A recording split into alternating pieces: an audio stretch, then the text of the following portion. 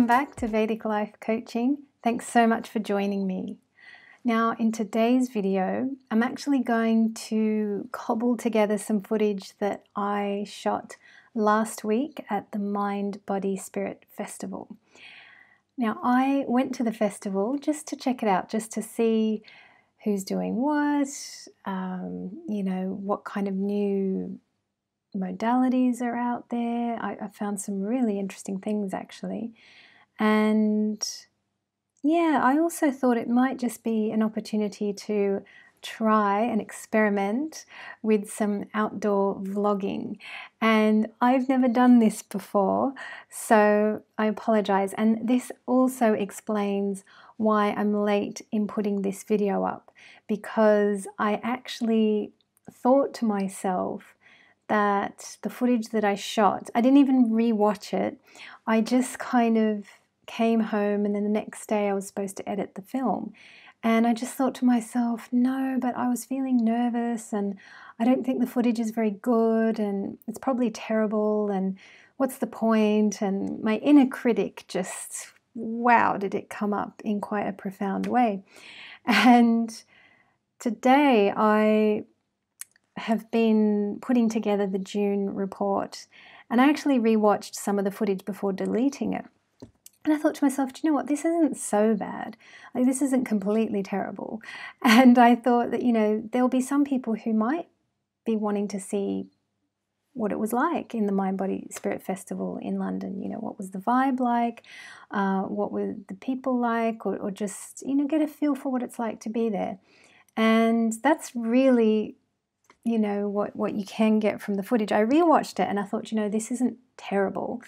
And I thought this video does suit the playlist Creative Astrology, because in the video I'm actually talking about what is the astrological build of an exhibition. Now, the part where I'm talking about this, there's actually this lady singing in the background, and I don't know if you can hear my voice at all, but I'm just going to put this video together, and why not? So I'll just tell you now what I was explaining. I was basically explaining that the astrological build of an event like that is predominantly 7th house of the other, that's Libra as well. That's the merchants, that's the weighing scales, that's you get what you give, that's commerce. It's partnerships, it's contracts, so it's definitely business. And what else is it? It's masses, public, fame. And I also thought that it's 10th house activity as well, because the 10th house, you've got career, fame, honors, you've got the spotlight. And of course, there was that lady behind me who was singing very loudly and drowning out my voice. So I think I was explaining all this kind of thing there. And I was also saying the fact that you've got Saturn and Mercury as dominance at an event like that as well. Saturn, Mercury being the great salesperson, being the great wordsmith, being able to communicate. And you've got Saturn, the material, physical world, and the very practical elements of erecting stands and bringing all your products there and selling them. So yeah, it was a terrific day.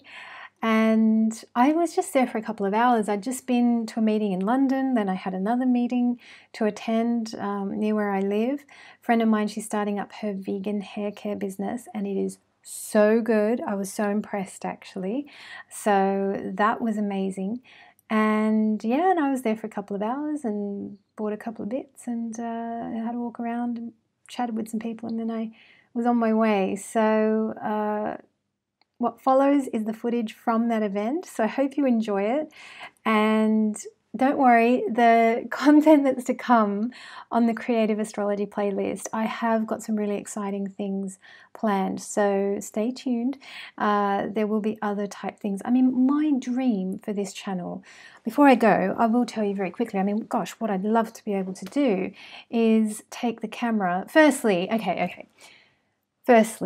I want to get good at outdoor vlogging. I don't want to be nervous like you'll see in the footage that I'm about to show you. I'm a bit nervous, and I don't think I'm very good at talking there.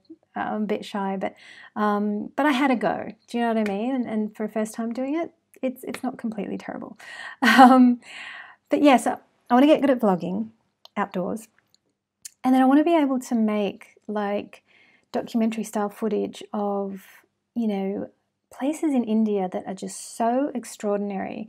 These physical structures, these giant physical structures that show the shadows and you know, you can read the time and the placement of the planets from those things, and just these most amazing ancient structures that are there. You know, there is so much to see.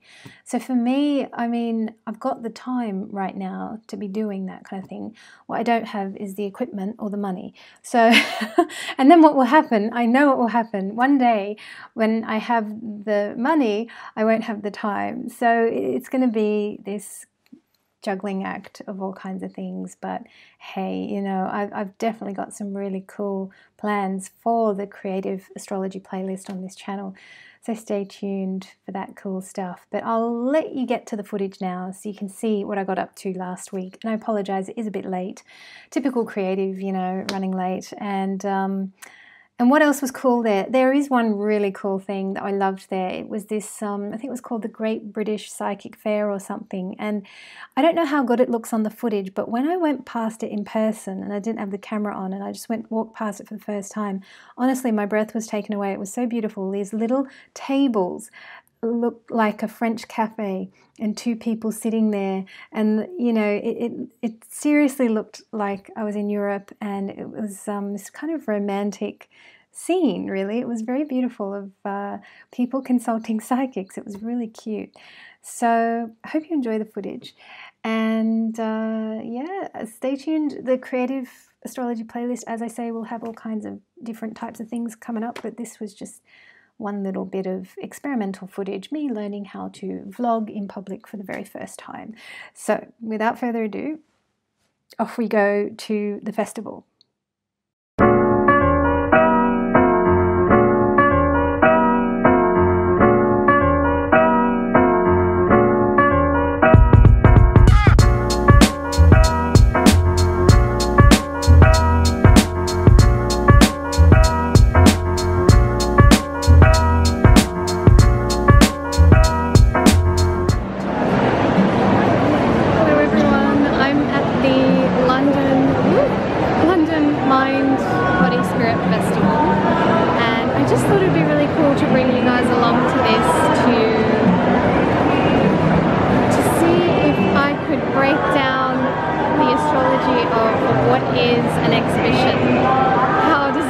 Astrologically, what's active in a place like this? So as you can see behind me, we've got someone on the stage, she's singing. We've got all these really cool little booths. I'll show you some of them. People selling salt lamps, how cool.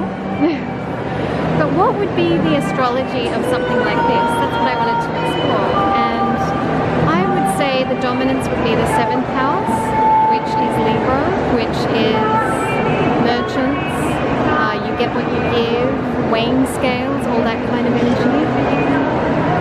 That definitely includes contracts as well, so business again, partnerships. What else do we have here? We've also got the 10th house, there's a stage over there, there's someone singing. So the 10th house is Capricorn energy, which is all about career, fame, honors, spotlight. What else do we have? We've got, I'd say 6th house as well, because there's healing of the physical body. And 8th house, 12th house, those are healing houses as well. We'll have a lot of practitioners in here who, you know, heal the physical body through essential oils and massage techniques and bark flowers. I imagine there'll be some bark flower remedy people here. I can see O'Neill's Yard Remedies just behind me, so that's really cool. I saw some crystal sellers over there. What else do we have? We've got Virgo, Scorpio, healing trauma, all that kind of thing. But I mean, I'm sure if I have a look, there'll be some counselors and trauma therapists and things like that.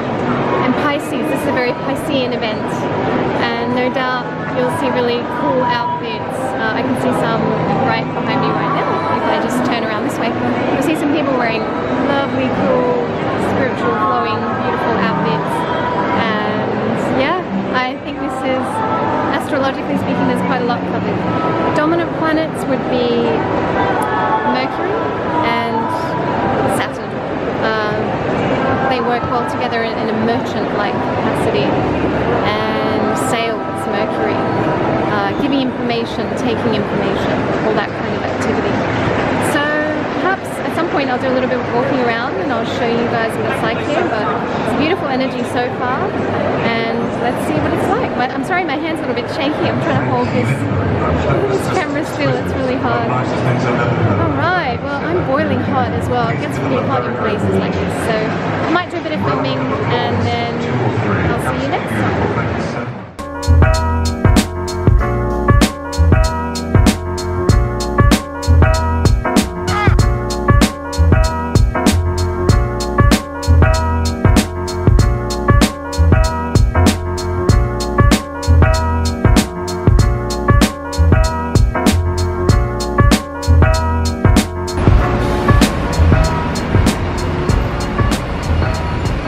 Really cool. I've just come out of the festival and I ended up buying lots of things. What did I buy? I bought some Needles Yard cream and that crystal that I was holding at the end because it was such good value. It was labradorite. It was so beautiful. And yeah, normally the energy in exhibition halls can leave a person feeling pretty drained and tired. I probably do look a bit tired, but that's because I've had a bit of a busy day running around. But the energy in there was actually really good. I'm impressed. Normally I get a big migraine when there's too much electronics or, you know, exhibition centres can be a bit full on, but that was excellent. So I do recommend it to anyone who's interested in going. And yeah, it's just worth seeing what people are up to. So I'll let you go, but thanks for tuning in and I'll see you next time.